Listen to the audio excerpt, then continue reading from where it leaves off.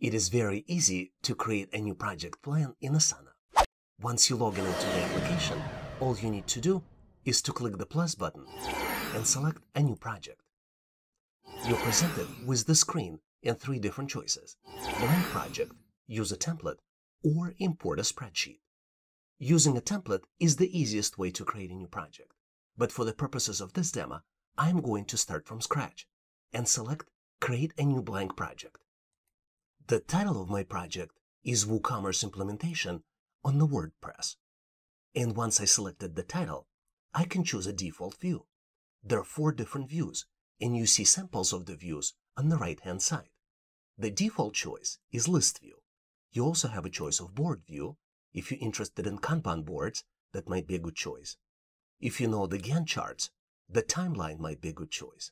Or if you just like the calendar, that might be an excellent choice for you. I am going to choose the Board View because this is the best view for the small projects, at least from my experience. Last but not least important consideration here is the privacy setting. You have 2 choices. You can make this project public to everybody on your team, or you can make it private and only have visibility to this particular project yourself. I'm going to choose the public to product, and product is Asana's concept of where you make it public to the product. Public to product is the default choice here on the list. And this is what I'm going to keep. Once I'm done with the settings, I'm going to click Create New Project. Once you set up a new project in the tool, you get to what's called the Kanban View. You might have heard different terms for that, but that's ultimately the idea of simplicity. Kanban View works very well if you are just one person or if you have a small team. Let me explain. There are only 3 columns here: To-Do column, In Progress column, and then a Complete column. For every task that you create, you keep all initial tasks in the To-Do column. And in fact, Asana gives you a default Task 1. You can add new tasks in each and every section. So let's see what we can do with Task 1. I'm going to click on the Task 1 and make necessary updates. Because my project is to build an e-commerce store, the main task here is to design product offerings. Actually design what I'm going to be selling. And that's what this task is all about. I need to assign it to somebody. And in my case, I'm just going to assign it to myself. I also will benefit of setting up a due date, because this is what project is. It's something that has the end date. So ultimately, what you need to do is drive your project to the implementation. Let me set the end date for that particular task. I am going to pick July 20th. This is a good date because it gives me time to build the product offerings for my e-commerce store. Next field here is the dependency. But because this is the first task I am creating for my project, there are no dependencies. That's just the first one. Maybe for the next task, I will be able to set up a dependency and make it dependent upon completion of this particular task. Moving forward, the next field here is the description. I'm going to add the description real quick. And ultimately, my description shows what actually needs to be accomplished as part of this task. The key for this task is to complete research based on the demand for the ebooks on the topic of artificial intelligence. You need to understand the sales volume. You need to understand the content that is offered in those particular ebooks. You need to understand authors that write about this, as well as the competition. The cool thing about Asana is once you entered all of the values, you don't even need to click the Save button, because it's all saved automatically. All I did right now, I just clicked on Other Available field in my browser. So now we have a first task. Let me explain to you what we see on the screen. We have Asana task. We have this task in the column To Do, which means I haven't started working on this particular task. As soon as I start, I can drag it into In Progress. And that's the indicator for other people, or even for myself if I'm the only one working on this project, that I'm currently working on this task.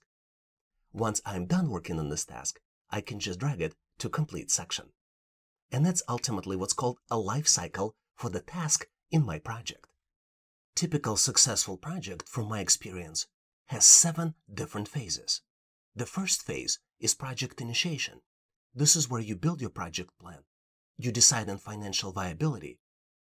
Ultimately, viability is something where you ask the question, is this something that's going to help me, this particular project? That's the most important question. Is it going to help my business?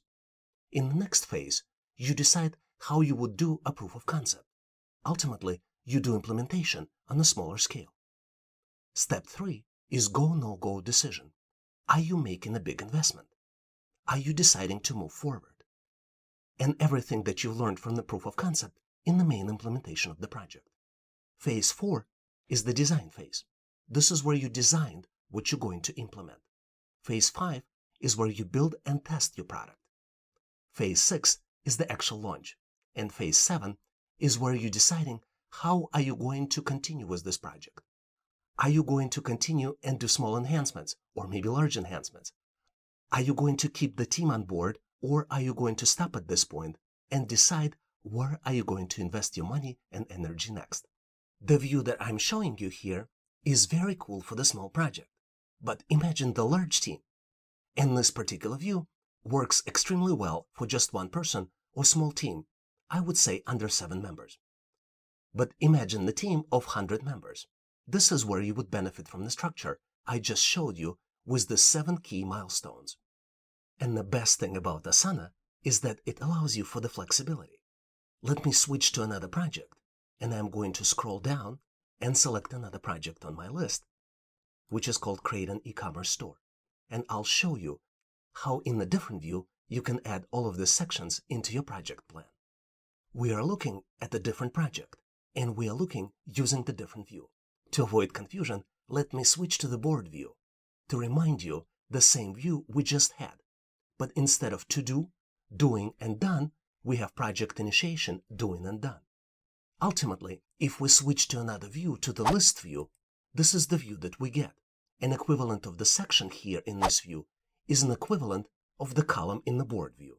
That's how simple it is. And ultimately, all we need to do to set up this structure with the 7 key milestones is just take the content of the 7 milestones and create section for each individual milestone in Asana. And you can do it in any view that's available in Asana. For example, project initiation column matches the key milestone 1 on the list. So if we really want to set up the structure in Asana, our next step would be to modify section 2 and call it proof of concept. And doing it is extremely easy in Asana. You just type on the section title and change the content. You can do exactly the same thing for the column 3, go, no-go decision. Let me just switch you to the list view so you can see that every change that I made in the board view will be reflected also in the list view and in any other view. It's just the same data that's shown differently. Now we ran out of sections to change, so all we need to do now is to add a new section. And you can also do it in any view available. Our next section on the list is design section. All I need to do is click Add Section and Add Design. And I can go through exactly the same steps for all remaining sections. Thanks for watching. Hopefully this video was helpful and helped you to solve your challenge. If you liked the content, please give this video a big thumbs up.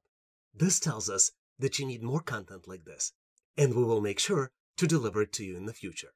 Also, please make sure to check out our free and premium resources on the website.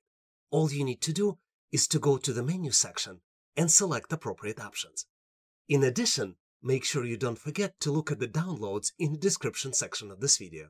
I also recommend that you follow online training for everyone. We are constantly delivering new content to help you solve different problems and challenges. And I also have a favor to ask. If you know someone who would benefit from this content, please make sure to share this video with your friends or colleagues to help them solve their challenges. Make sure to leave your questions or suggestions in the comment section of this video. And all the best on your journey. Thanks for watching.